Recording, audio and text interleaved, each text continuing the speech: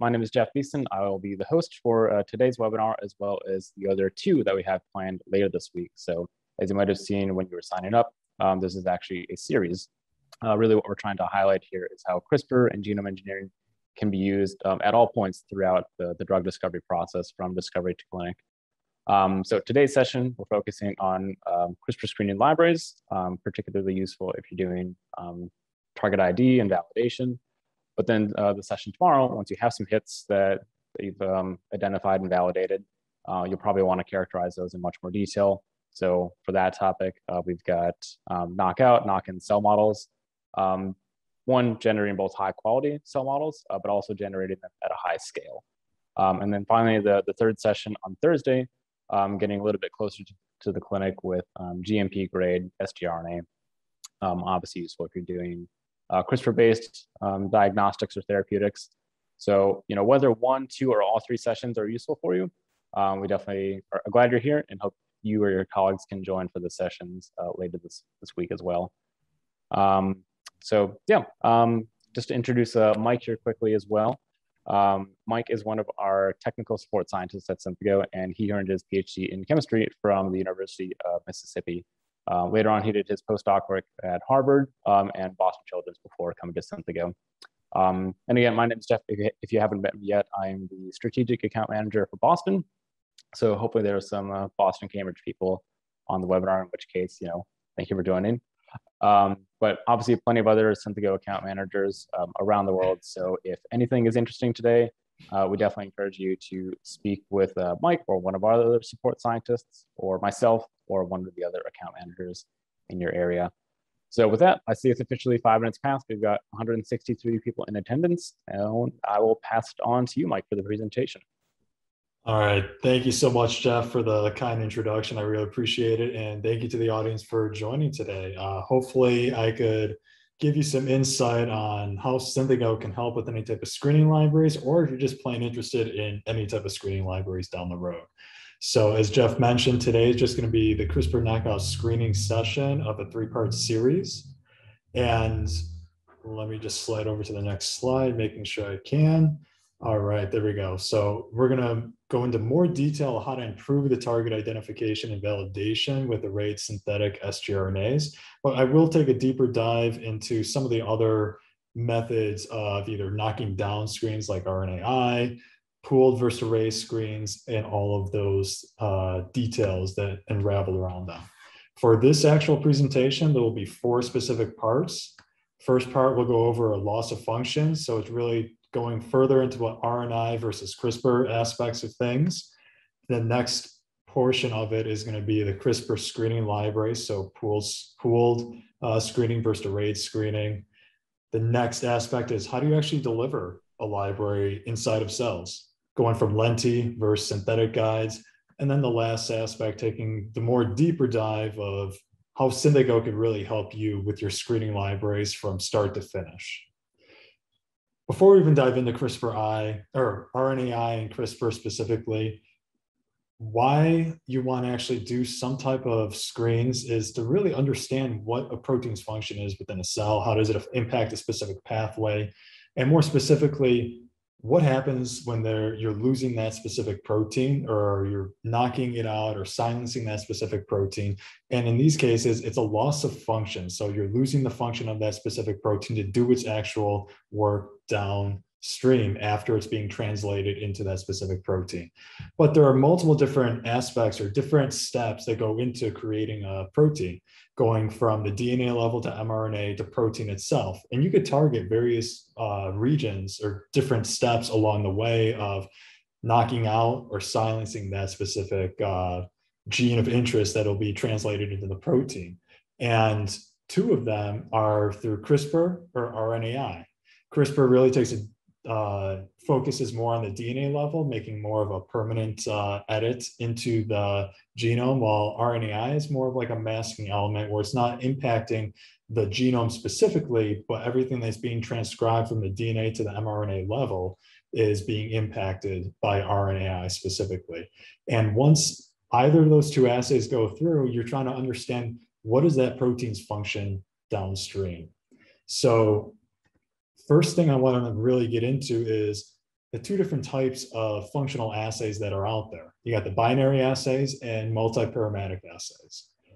For binary assays, there are a few that come to mind. So the first one that comes to mind is this positive screen. You're identifying various survivors. You're going to end up applying a selective pressure, and this selective pressure is going to knock out a handful of those specific cells or ones that have that specific edit that knocked out the protein, and you see this amplification of expression. You're really focused on those amplified ones or the survivors.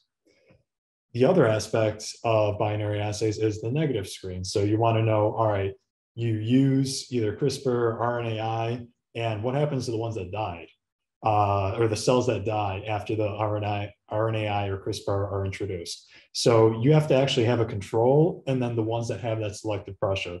The control is to understand, all right, once you apply the selective pressure, you're going to have the handful of subset of cells that die off and the ones that survive. And you're going to do a comparison. So the ones that survived and the control, you can identify which ones actually died off and do your further assessment or assays down the road from there. And then the last one here is just assays that enable any type of fluorescence or cell signaling or cell sorting. So it's really just expressions of surface markers or expression of reporter proteins, like GFP is a very common one to really go into fluorescence, or GFP M-cherry is another one. But a lot of these are just yes, no, zeros and ones, black or white, while multi-parametric have a little bit more detail, a little bit more in depth that you can actually understand with your screens. So one of the first components of a multi-parametric assay is the high content imaging. So you can understand cell morphology, cellular uptake, are proteins localizing in certain regions of the actual cell themselves specifically.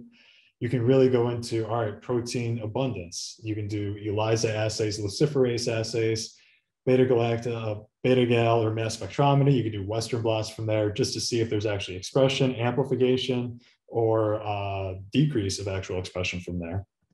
And then the last one is just time course monitoring of cell processing. So, all right, how is differentiation affected by RNAi or CRISPR? How is migration or phagocytosis really impacted by this knockout or removal of this protein for the cell to actually proceed into just life, or the circle of life at that point.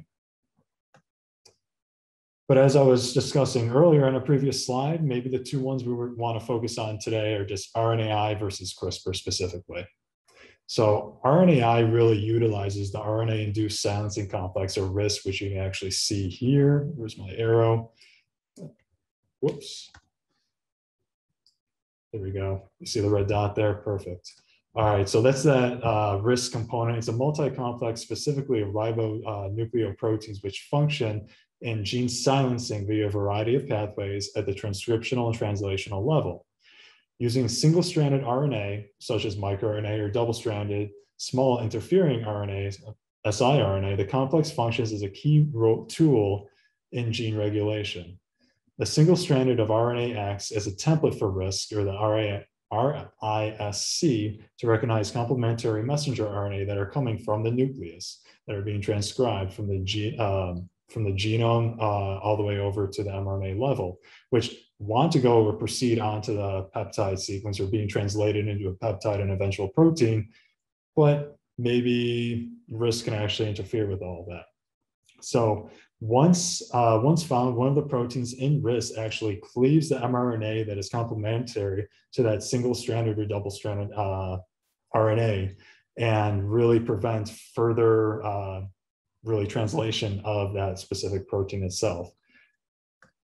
The other aspect of this is CRISPR, where Synthego can really come into handy there. So for CRISPR itself, there's two major components. You got, in this case, you got Cas9 on the screen with the guide RNA. And inside of the cell will form an RNP complex, and that guide RNA is actually going to direct the Cas9 to a specific region in the genome where it's complementary. And once that region is identified, specifically making sure the PAM sequence and the complementary strand are identified, it's going to induce a double strand break. And this double strand break will end up creating either some type of frame shift and insertion of base pairs, deletions of base pairs, crossing your fingers if there's a stop codon to prevent further translation, or hopefully disrupting any type of sequence, downstream sequence of where that cut site is located that'll either alter the peptide translation, creating this irregular peptide that you can actually see here. You want to get rid of that, or not actually having the expression of the peptide itself specifically. So these two are the main factors that can really go into what type of screens you want to do down the road. There are benefits and drawbacks to both RNAi and CRISPR-based screens, but both the drawbacks and benefits must really be considered when you're designing your specific experiments for your screens specifically. RNAi is a very common technique that really just represses a lot of the expression, but really isn't impacting the actual DNA level specifically, while CRISPR impacts the actual genome specifically, or the DNA specifically, which can be a little bit more beneficial down the road for you. But if you're only wanting to just alter any type of expression at a very temporary level, maybe RNAi might be a beneficial way. But if those of you who are familiar with the CRISPR toolbox, you can actually create CRISPR-I. CRISPR-I is CRISPR interference, which actually blocks the actual transcription of a specific gene, which can actually be a little bit more specific binding compared to RNAi, and a little bit more beneficial for any type of screens. But between the two here that I really want to focus in on is that RNAi is more associated with more of off-target effects. CRISPR is a little bit more specific. You have the PAM sequence that is focused a little bit more of directing the editing. The PAM specific sequence for that specific nuclease prevents this weirdness or off-target editing that could possibly be occurring. And more so, if you want to actually focus on drug screens and how knocking out a specific gene of interest plays into this. So mimicking any type of therapies or what you're seeing in the clinic, CRISPR may be a more beneficial route compared to RNAi, because you're going to have to constantly be repressing or using RNAi or introducing RNA into the actual into the cells compared to CRISPR, which is more permanent compared to RNAi. CRISPR screens are available in two real major formats, the pooled versus array, and choosing which format to use may depend on several different factors. But you also got to ask yourself, all right, which one is really beneficial for myself? So for assay compatibility, does my assay work if I use this screen format? Type of data analysis, so like what type of stuff you really want to do, what type of readouts do you expect from these specific screens? Will this screen answer my questions? And screening prep setup, what are the challenges needed? Do you have to really optimize your workflow conditions initially, or do you just want to really bombard cells and see what happens at the very end of it? It's really up to you, but you really want to choose wisely what you want to proceed with, because it can really impact what your research is doing, what the readouts are for that specific assay that you're trying to do. And really, like, all these screens are impacting the world in specific ways. So choosing wisely is very important. For this talk specifically, we're going to go over two different screening workflows here. We're going to go over the pooled versus arrayed. And for this slide specifically, I just want to show you the different comparisons, the different workflows that you're seeing from left to right.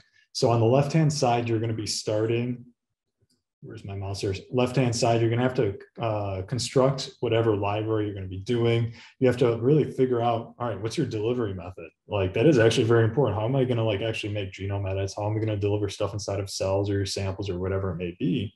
But then, all right, once you actually deliver everything, what's the readout? What's going to happen at that point? So you got to really understand what type of screens and selection stuff you're going to do following that delivery, their transduction, transfection, and then how are you really going to analyze this? So how are you going to validate it? How do you know if it actually worked?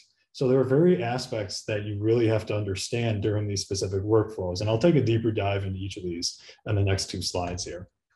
So I'm going to break it down into four major components for both the pooled and arrayed libraries. So we're going to start off here. Where we go?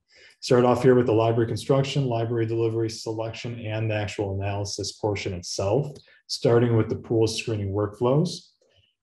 You can either select plasmids including encoding sgRNA are PCR amplified and validated via NGS to ensure that equal representation is maintained. Excuse me. Plasmids are then packaged into lentiviral particles, preferably one guide per vector containing a selection marker, and that's usually antibody-resistant genes. And there's typically more than one sgRNA designed per gene to increase confidence in the genotype and phenotype correlation of what you're actually seeing downstream from after the transduction. And then the libraries can also be purchased and prepackaged. So if you really don't want to create these viral packages on their own, then a lot of other vendors or other companies could possibly make these viral packages for you. So you could look into those aspects. But the next is, how do you actually deliver these viral packages inside of the cells specifically? So viral particles are then introduced to a single group of cells. So they're not individual wells. It's usually in one specific plate of cells itself, and you actually want to have a low multiplicity of infection to ensure that on average only one viral particle will enter each cell and insert the sgRNA sequence into the genome. You can either use Cas9 expressing cell lines or co-transduction of Cas9 to actually introduce sgRNA and Cas9 to allow the further editing at that point. The populations are then enriched for successful transduced cells. That's usually through an antibody selection and subsequently expanded at that point. Cells then can be proliferated, passed on, and the sgRNA sequences are the ones that you want to see in the successive generations, or the stuff that precedes after those generations. In the selection aspect of this workflow specifically, for pooled screens, you're really limited on just a positive or negative type of selections. So for positive and negative selection pressures, when they are applied, you can select for whatever desired viability phenotype. For positive selections, you're identifying knockouts that provide a growth advantage in the presence of the selective agent, whereas a negative selection identifies a knockout that confers a survival disadvantage in the presence of the selective agent. That's where for the negative selections, you want to have a control, because your main focus are the cells that are dying off. So in this case specifically, you see here on the negative selection aspect, you have the applied selection pressure. These will have the survivors, while you also have this control on the left-hand side. And you're going to compare both of them once you start going into the analysis aspect. And then, as mentioned, the analysis aspect, the frequency of each guide RNA in the cell population is measured before and after the selection. Because the sgRNAs were integrated into the genome of the cells, they can be measured by next generation sequencing, or NGS. The enrichment or depletion of particular sgRNA following the selection implicates gene perturbation that desensitized or sensitized cells to the selective agent. Note that identifying in relative abundance of the sgRNA in the manipulated cell population is the readout and not the edits made to the targeted genes.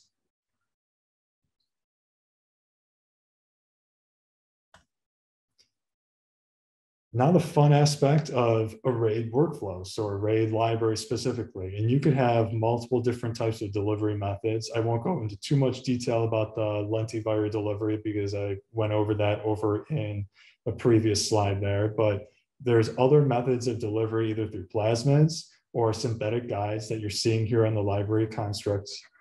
There's my mouse, there we go. The library construct of plasmids, which you do have to sort of design on your own, or synthetic guides or oligos or single-stranded guides. And you're gonna have to end up first arrayed specifically. In this case, you're gonna only have one gene per well, or one specific gene you're targeting per well in either a 96 well plate, 384 well plate, or larger at that point. And then once you actually have each of the genes targeting, or you identified what wells, making sure you label what wells has the target of the gene of interest at that point, you can either transfect with either the Cas9 and the sgRNA. You could transduce if you're doing the lentiviral delivery methods into Cas9 expressing cells, or you can do the co-transduction or co-transfection with the Cas9 itself too, just so that the RNP complex is actually forming within the cells and really targeting the specific region of the genome. Because if you don't have one or the other, there isn't going to, one or the other, meaning the guide RNA or the Cas9 at some capacity, you're really not going to see any type of editing. You're just going to be pretty much doing a control experiment. So making sure both of them are together is very essential, either in Cas9 expressing cells or together with co-transfection or transduction at that point. For the selection aspect, since you know each of the wells that you targeted, or each well has a specific gene, you can identify, all right, how is this cell reacting to when this gene is specifically knocked down? This is where those multi-parameters screens or assays that you can actually develop of either fluorescence, you can actually assess, is there expression of a specific gene specific or protein specifically using like Western blot or ELISA. You can assess the morphology. Are cells proliferating at a slower rate or proliferating faster? All that type of assessment needs to go further down into the analysis portion. And even before, a lot of this stuff is like looking at the more external aspect or looking outside of what the actual edits that actually occurred. We always really want to emphasize, try to genotype it at some level or try to assess at some type of level. I know that'll vary depending on the size of the libraries, because it may not even be beneficial. It's not going to be worth your time. It's going to be too much. It's not going to be implemented in your workflow. But when you're optimizing, doing some type of sequencing aspect to understand that CRISPR editing is occurring allows you to actually proceed to these larger screens to do those, or have confidence that the larger screens that you're doing, the phenotype that you're visibly seeing is a true phenotype, either through a Western blot expression or the morphology of the actual cells themselves. For both pooled screens and arrayed screens, there are benefits, there are drawbacks, but you really have to gauge on which one will benefit either your lab specifically, the workflow that you're doing in your lab, and what downstream assessments are. The two, I do have a handful out of these lists. I'll let you guys read for a majority of them, but there's a couple of them that stand out to me specifically. Is really for pooled screen specifically, it does not require specific equipment or specialized equipment. I know that's in the benefits section for pooled screens right now, but it is sort of a drawback too, because you're going to need specialized labs, because you are delivering via a viral vector at that point. So you got to have that biosafety aspect of it, even if you may not have like an electroporator or a nucleofector at that realm. While an arrayed screen, you may not need that biosafety like level lab as you would for a viral vector delivery in like a pooled screen. You might need those instrumentations such as a nucleofector or electroporator for your specific screens. The other drawback for the pool screens I do want to point out, so that pool screens specifically, they're not really beneficial for primary cells or cells that are not dividing, just because you want to see like the subsequent proliferations or divisions from there, is to see if the actual guides have been integrated, if there is any type of edits downstream from there. While arrayed screens may be a little bit more beneficial, that more wider range of cells that you can specifically work with, and like more specifically primary cells and neurons. But I did do pros and cons. A lot of times you want to be looking at the readout specifically. So for pooled screens and array screens, all the stuff that you see a nice green check mark are stuff that those two screens can do specifically. That arrayed screens can do all of the ones listed, such as cell viability, cell morphology, time course studies, biochemical assay readouts, while you're really limited just for the black or white, yes or no type answers for the pooled screens. So pooled screens, cell viability, are they growing fast or are they growing slow? Cell proliferations, like how are the cells really doing? Synthetic lethality, are they dead or alive? Like it's the yes or no answer, and that may not be beneficial for all screens. maybe if you're just trying to do a simple understanding of a gene that way, but there might be other benefits that you can use with an array screen specifically that can already be used for the pool screen, but array covers all of that. And just to jump in here with a few quick comments, if you want to go back to the last mic, this is kind of the main point of consideration oftentimes when I talk with researchers is they might be using a certain cell type or a certain assay because they've been using pooled and they assume that they need to stick with it. But if you have been working with immortalized cells and you want to work with primary cells, for example, or if you've been doing these basic binary assays and you want a more complex readout, those are possible if you want to make that switch from pooled to arrayed. And then on that note, before we move on to the next section here, I trust we'll have a few minutes left for Q&A at the end, but there are a couple popped up that I think would be good during this section right now. Let's see here. One is how will we design the sgRNA? Short answer is that if you're working with Cynthia, we can definitely help you out with that. Either there's a design tool on our website, or if you want to check out our multi-guide approach, which I believe Mike will go into later, then those are kind of pre-designed for you. And then that same person had a few other questions about delivery method regarding lentiviral vectors, for example, and I think Mike's going to go into that in the next section, so I'll just let him handle that throughout the presentation. Another one that's probably worth noting here is someone asked, if they have a Cas9 enzyme instead of Cas9 expressing cells, can you transfect in the RNP complex? And the short answer is yes. And again, I'm sure Mike will go into this in more detail, but if you want to use, say, synthetic sgRNA, for example, obviously it needs to get bound to the Cas9 RNA somehow, or the Cas9 protein somehow. Some people already have Cas9 expressing cells, that's great.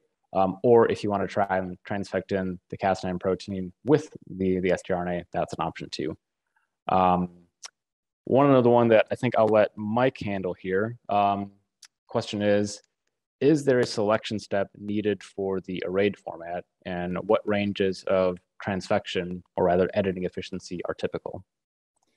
So for actual arrayed screens, for a selection marker, it's not necessarily a thing that you really need specifically.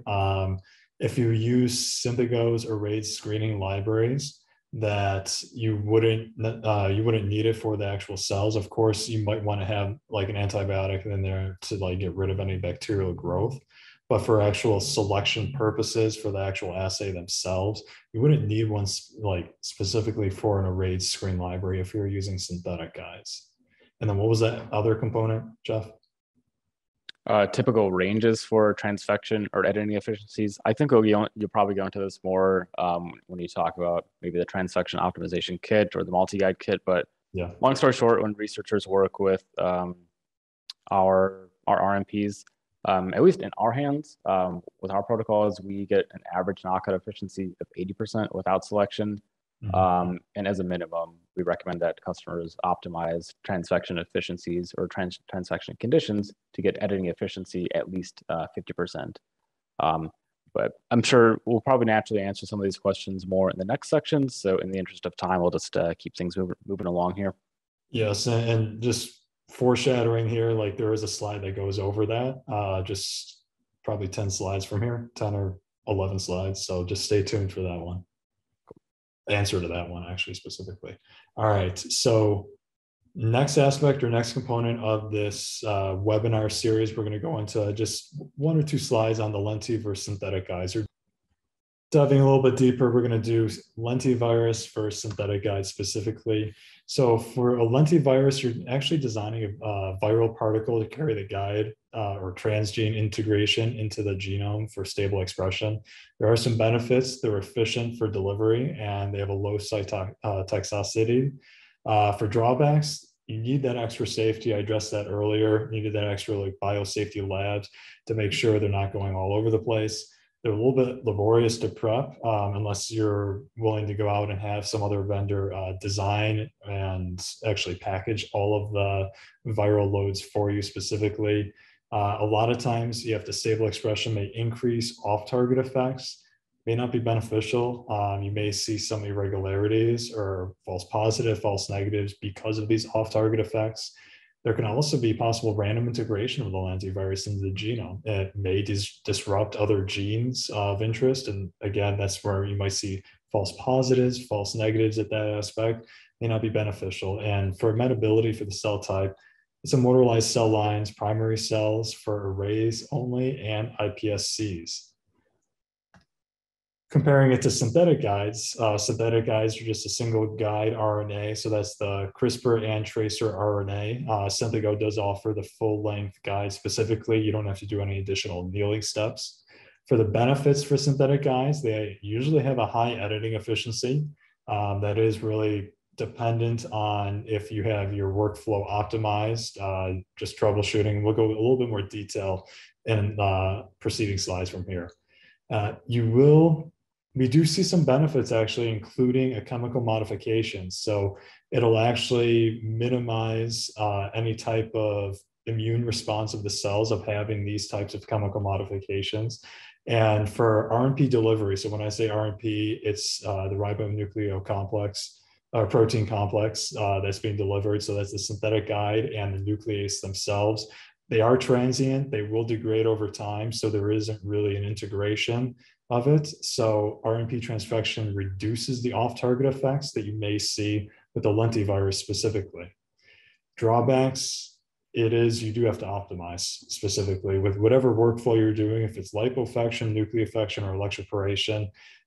There are various types of positive controls, negative controls that can be used for these types of optimization steps. And again, I'll go into this a little bit further on what type of controls can be used for your optimization aspect.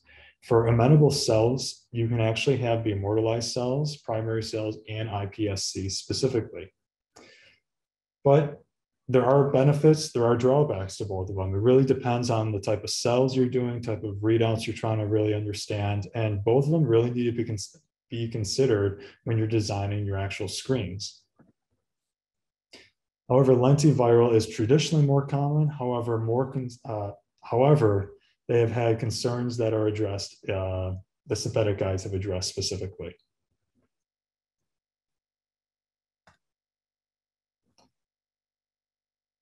So, Jeff, are you going to say something? Yeah, I suppose. Do we have a poll question now, or is that coming on later? No, it's later on. Okay. I guess the one comment I would, or the other bit of context I would add about lenti versus synthetic is, thinking about how well you can trust your downstream assays. Because, when you make a CRISPR knockout and you see some output in whatever assay you're using, how do you know that the phenotype you see is the result of your intended knockout and not some, a random vector integration, or not some off-target effect, or not some, altered cell behavior because of antibiotics, for example. So in my opinion, the synthetic approach tends to be a bit cleaner, and it just gives you a little bit more trust in the results from your downstream assays, that you're not seeing some false positives from vector integration, for example. All right. So the next aspect of the last phase of this webinar specifically is taking a more deeper dive into the RAID CRISPR screening libraries. It's really where Synthego can come in and help you with your specific screens or any type of screens. And we're here to help you at all steps along the way for your screening libraries, starting from those optimization steps all the way up to the validating targets. To carry on what I was saying on the previous slide of those optimization steps, that was a drawback specifically.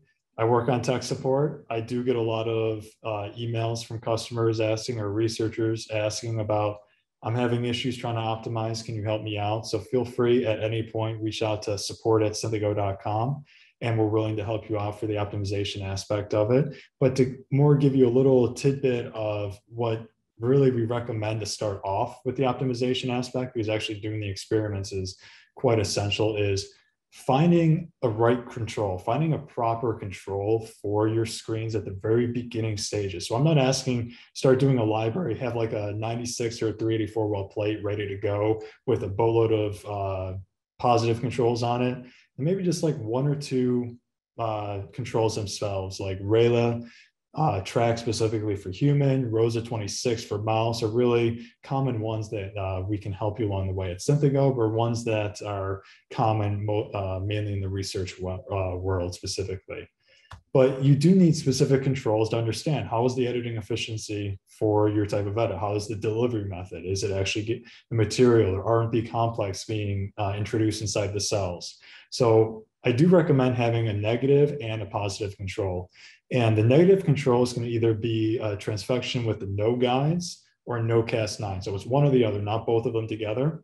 So no guides can actually be just a scramble RNA. Synthago does offer two different types of negative controls.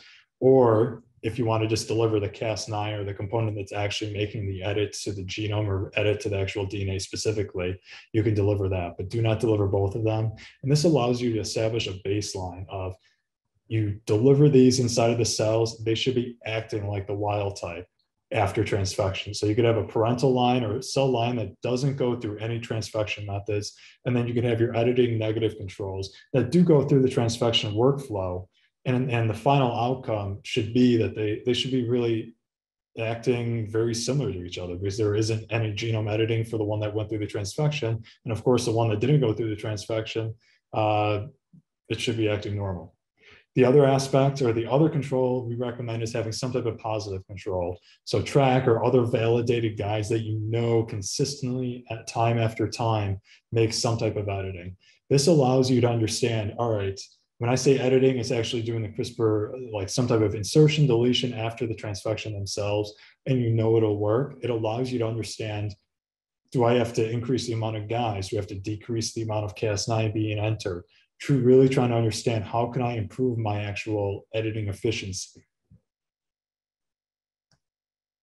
And to bring back the optimization aspect, I do recommend starting off with at least one of those, at least having one positive, one negative control specifically, before you start jumping into the large libraries of 500 genes or 1,000 or whatever your, like the whole human genome, forever that may be.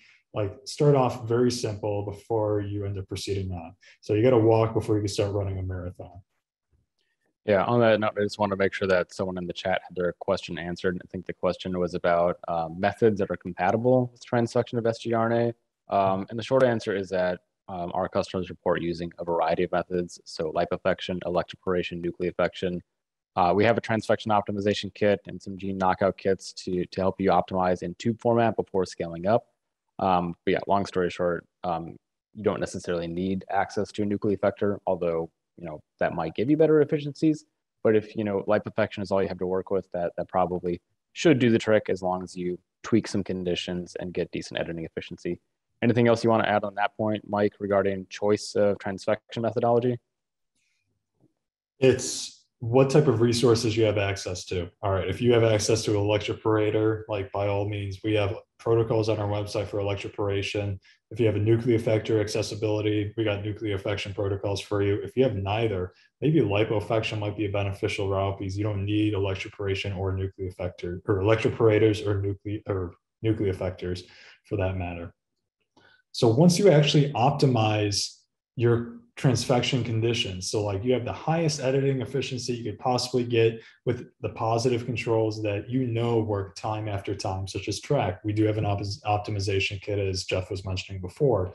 But before we even start scaling up to any type of place or any type of libraries, for that matter, why not test single individual tubes or genes that you kind of want to target for that larger library down the road, just to see if the actual delivery method for the arrayed screens or the transfection methods that you just optimized are going to work for these genes specifically. And the beauty of this is that Synthago does have guide designs already made for you for all the protein coding genes of the human and mouse genome specifically. And you can utilize single individual gene knockout kits or single tubes that Jeff was mentioning and transfect and see how the editing is for those specific genes before you start scaling up even further from there. But taking a deeper dive into what these gene knockout kits or the synthetic sgRNA designs we have specifically for gene knockout kits and libraries too. So for the gene knockout kits and all of our libraries, they're Syndigo's unique multi-guide designs that our bioinformatics team made sure that they had a high on-target editing for that specific region, low off-target editing, making sure it hits all of the different major transcripts that are present all throughout that specific gene of interest. They're up to 3 specific guides. So when we say 3 guides, there can be 2 guides in the kits. There can be 1 guide in that specific kit. But our bioinformatics team did created an algorithm that ensures that there will be a knockout for that specific gene of interest if it's 1, 2, or 3 guides specifically. All of these guides do end up directing the nuclease, in this case, the SPCas9 nuclease, to the region of the DNA or the region of the gene of interest, and it will induce the double strand break. And when these work concurrently or together or in a mixing match of guide 1 working with guide 3, you're going to create 1 or more 21 plus fragment deletions. So these guides, they're very beneficial. They work in very high efficiency. They work together. They may mix and match with each other, but they are very beneficial. And of course, I could be saying that right now. I do have data to show you this in just a few seconds here. Once you actually make some type of CRISPR edit, you're going to have an insertions, deletions. You actually want to figure out, is there going to be a functional knockout? And these guides, or the gene knockout kits and the multi-guide design approach, increases the probability of a functional knockout.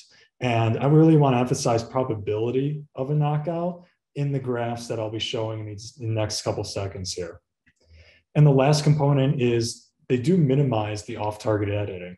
And when I say minimizing off-target editing, it's because they're actually a proprietary blend and there's a smaller amount. So like the total concentration for these specific guys, I'll use 1 gene knockout kit, is 1.5 nanomole. You might have, it's going to be 0.5 of one guide, 0.5 of another guide, 0.5 of another guide, adding up to that 1.5 nanomole.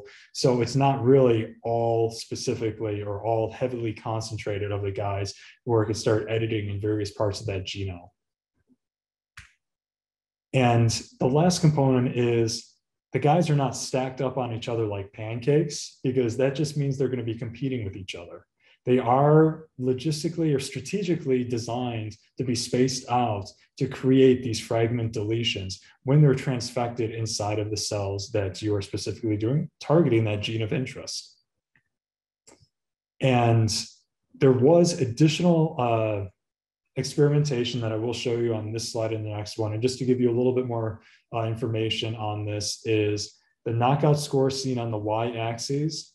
That is actually a correlation to our bioinformatics tool, ICE, the inference of CRISPR edits, which can be used for any type of assessments down the road. For once you do your CRISPR edit, you want to understand what type of edit actually occurred in the samples. You extract the samples, you do your genotyping, your genotype, then you sequence using Sanger sequencing, and you can actually upload those sequence files into the ICE bioinformatics tool, and it can give you a knockout score. So that ties in what increased probability of a functional knockout. Since you're doing sequencing, you're looking at the DNA level and not looking at the specific protein. The knockout score is just a probability, or what are the chances that you will see a specific knockout for that specific gene of interest. So in this case, comparing just the individual guides themselves, seen in gray on the left-hand side of the graph, compared to the multi-guide approach on the right-hand side of the graph in green, that you actually have a higher knockout score, or a higher probability or higher chance that you will see a protein knockout once you do either a FACS screen, Western blot, ELISA, whatever those screens are, just to understand, will that protein be knocked out for you compared to the individual guides themselves. Yeah, before we move on, just one quick thing I want to clarify on the slide, and also a question in the chat I want to address quickly as well. When people traditionally do CRISPR knockouts, they're making indels, small insertions or deletions of just a couple nucleotides. But I really want to emphasize that an indel does not necessarily mean a knockout. So for example, if you come in with a single guide and you get a -3 deletion, great, technically CRISPR did its job. But at -3, the protein is still in frame. You haven't actually created a functional knockout. And that's one of the great things about this multi-guide approach is that, again, like Mike mentioned, they're not kind of like stacked on top of each other. There really is a very particular spacing and orientation that our bioinformatics team designed, where you're going to get this deletion or this fragment deletion of about 50 or 150 base pairs. So 150, for example, it's divisible by 3. Technically, the protein is still in frame. But when you're removing such a large chunk, you're much more likely to get a functional knockout at the protein level, not just getting some in-frame indel at the DNA level. But anyway, I see we're a bit pressed on time here, so let's see if we can race through the last few slides, and I guess we'll bleed over the top of the hour for some Q&A, but at least finish the presentation in the next 4 or 5 minutes here. Yeah, that works with me, Jeff. Thanks for the time crunch there.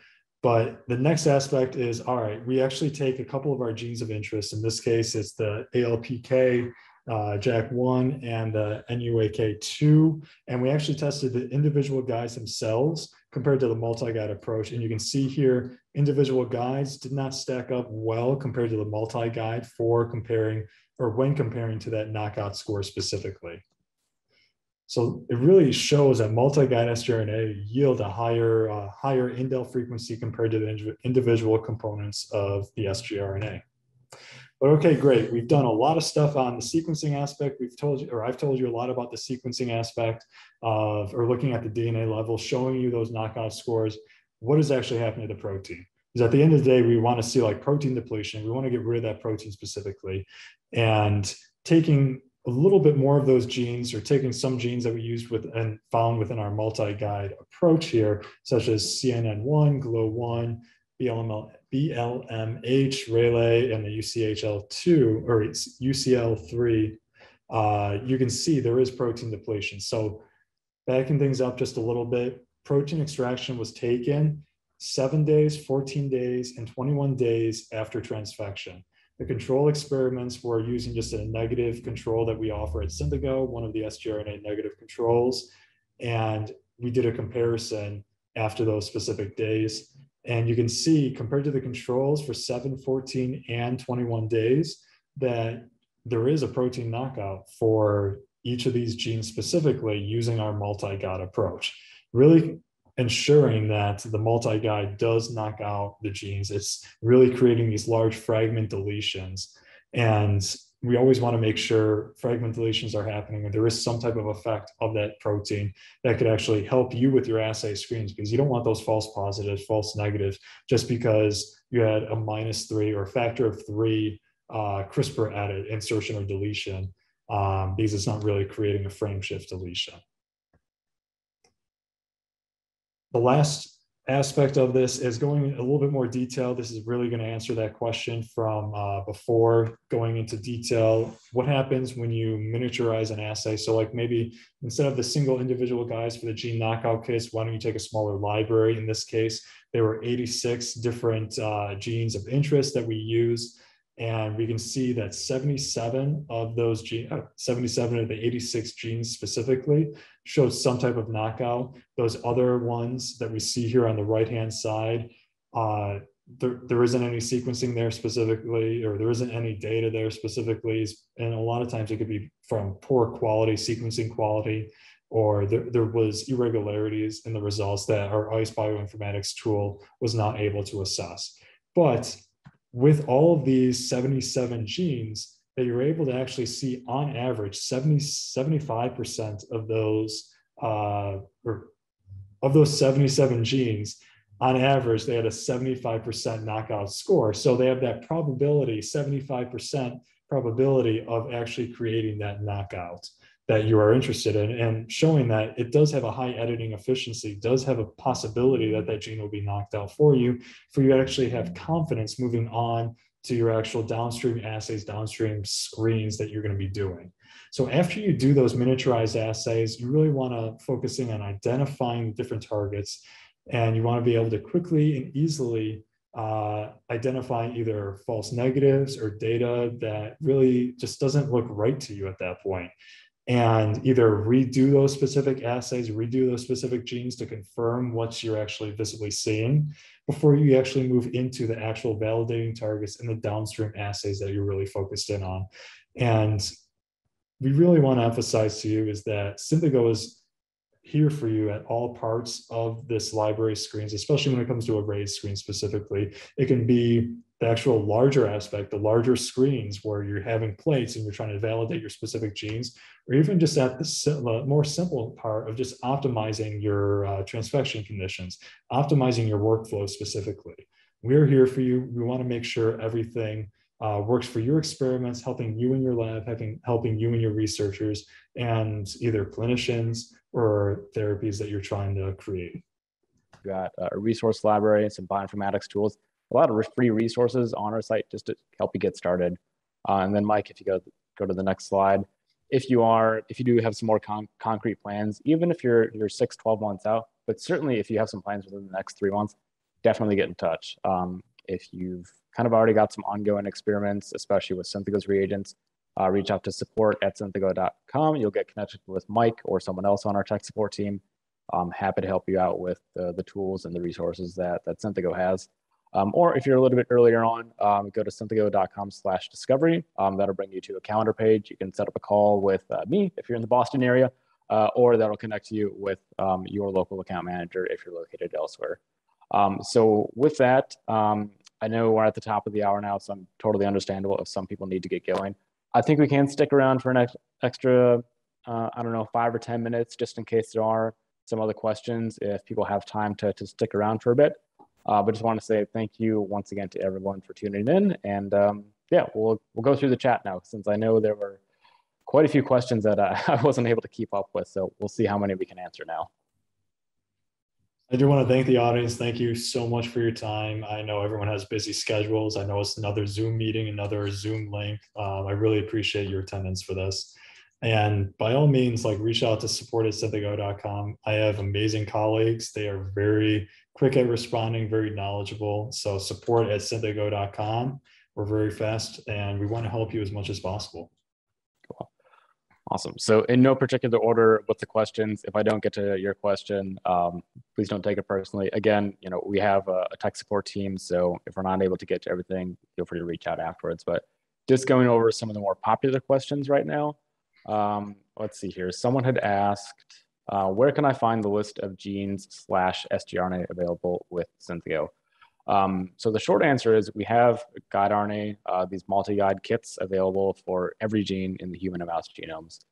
If you are interested in a small number, if you just want to get some kits and you want to do knockouts in tube format, you can go onto our website. We have a gene knockout kit, again, using that proprietary multi-guide approach. It's super easy. You just select your genome, either human or mouse, select your gene, kit pops up, the 3 guide RNAs are pre-designed, and you're all set to go. Or if you are interested in doing a larger library screen, you will see a list on our website of some pre-made libraries, at least just kind of a high-level overview, whether it's the whole human genome or the druggable genome, or particular families like kinases, for example. The specific list of genes isn't disclosed on the website, but again, that's what I'm here for, or your local account manager. We're happy to chat in more detail. Let's see here. But Jeff, that's not to say that you can't create your own library too. If you have a certain set of genes, we have something called our on-demand libraries. And starting with a minimum of 20 genes specifically, you can create any type of library in the 96 or 384 well format. And working with the account managers such as Jeff or anyone else that's either on the Bay Area or anywhere else, you do have that option too. Yeah. So I see at least one person here who's relatively new to CRISPR. So I guess I just want to clarify that workflow for getting up and running. Really good starting point if you want to try out this synthetic sgRNA, especially in the multi-guided design, is we have a transfection optimization kit. So it's essentially some positive control guide RNA. You can test out a few different transfection conditions with whatever protocol choice, either lipofection, electroporation, nucleofection. Our customers report getting good editing with a variety of transfection methods. But in any case, with that transfection optimization kit, you're just transfecting that positive control guide RNA.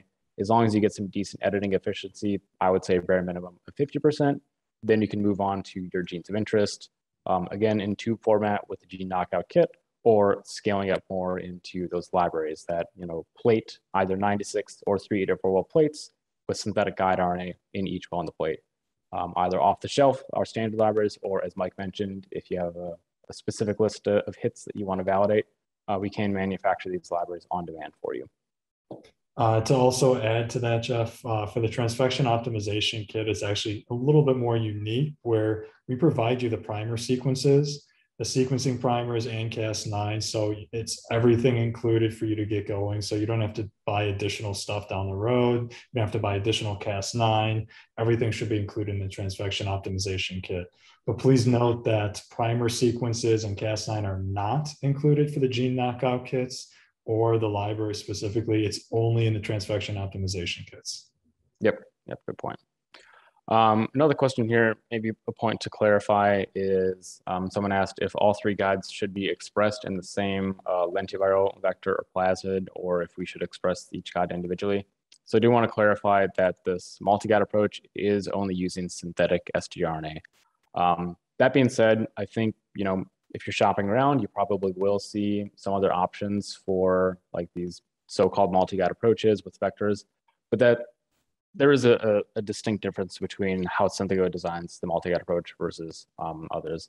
As Mike pointed out, we've got a pretty sophisticated bioinformatics, and there really is a specific spacing and orientation that allows us to have that synergistic effect, where in a lot of cases we find that the multi-guide approach, at least our multi-guide approach, you actually get better knockout efficiency than even the best guide. So like the sum is greater than the individual part, so to speak.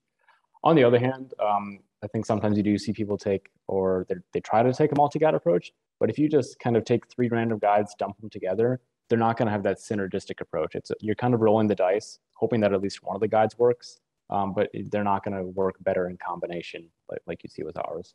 So yeah, just to clarify again, no vectors here. This multi-guide approach that Synthego offers is just with synthetic sgRNA. If you were to do it yourself and create your own synthetic multi-guide approach, we do recommend assessing the editing efficiency of each of those guides that you're going to be using, the 3 guides individually, and then combined together. Sort of like how I did that the bar graph that was presented, where each individual guide showing the editing efficiency compared to multiple guides being transfected, just to see, all right, is one of the guides actually showing no editing efficiency? It wouldn't make sense to include that for the actual experimental transfections that you're going to be doing, just because if there's no actual transfection efficiency or editing efficiency, there is not a point to have that guide in that transfections. Yep. Another good question here is someone asked if we make whole genome sgRNA libraries, and the answer is absolutely yes.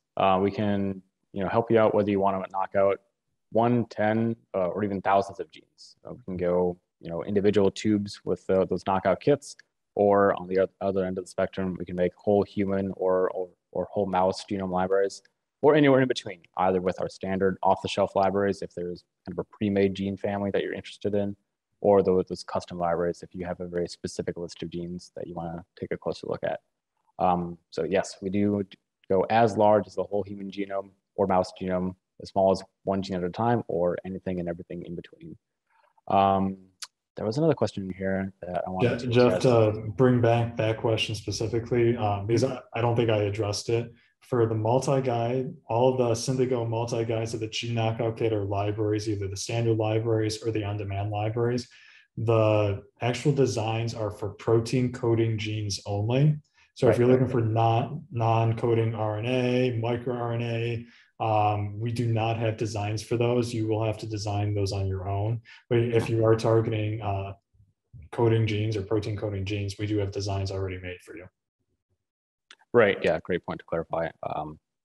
Maybe should have made that assumption a bit more clear. But that seems to be the case, that most researchers are more interested in protein coding sequences anyway. But yeah, if you are working in some non-coding regions, we can still help you out with the synthesis. So you can prepare the synthetic sgRNA for you. You would just have to specify what is the sequence that you want us to make. Yeah. Cool. Let's see. I see some people, a couple people mentioning that they want to get started with the kits soon. So that's awesome. I'm sure we'll be in touch via text support to help you get up and running if you have any questions. Anyway, I see we're already 10 minutes past the hour. So Mike, any last comments that you want to share? Thank you so much for your time. I really appreciated this. It was an enjoyable experience. Thank you, everyone, for attending. Yeah, thank you, everybody. Once again, I know that there are a few questions that we didn't get around to, so apologies if I skipped over you. But if you do still have other questions, Mike, if you want to go back to the last slide, again, we'll leave some links up here for you. You can either reach out to our support team, that'll put you in touch with Mike or one of our other tech support specialists. If you have questions about our bioinformatics tools or optimizing transfection, for example, or if you want to book a call with me if you're in Boston, or one of your local account managers if you're elsewhere, synthego.com/discovery. We're happy to help you get up and running with your experiments, whether you're doing libraries like we talked about today, or again, definitely check out the other sessions tomorrow. We're going over cell and engineering, making knockout or knock-in clones, both high quality and high scale. Or on Thursday, if you're moving into the clinic, then we'll also be discussing GMP grade sgRNA. But with that, once again, thank you to everyone for joining. Thank you to Mike for speaking, and thank you to my colleagues at Synthego for helping put this together.